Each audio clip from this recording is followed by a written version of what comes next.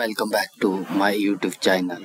So basically, this channel is created to help to give you some SAP BW on HANA interview questions. So all the question whatever I'm posting in this channel are interview question which interviewer asked me. He asked me during the interviews. So stay tuned with me for more and more interview questions. So I'm always happy to give you those interview questions and help you to crack another next interview.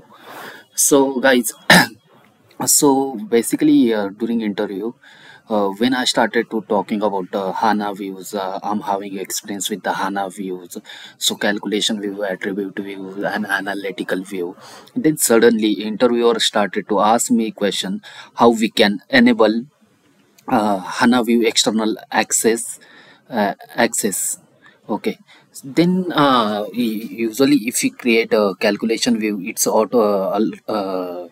For actually, this question interviewer was not asking this question for our calculation view or all those things, but we know when we are creating any ADSO, by default this ADSO will be having like three tables: inbound table, active table, and change log table.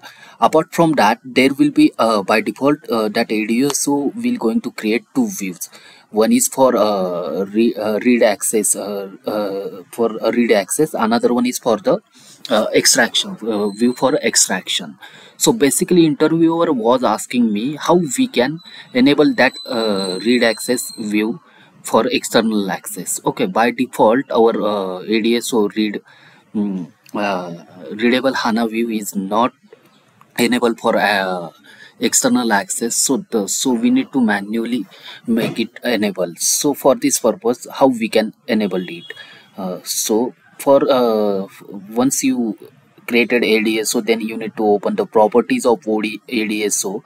Once you open properties of ADSO, there you will see one option, external SAP HANA view. So you need to check this box, and then your readable ADSO HANA view will be enabled for external access.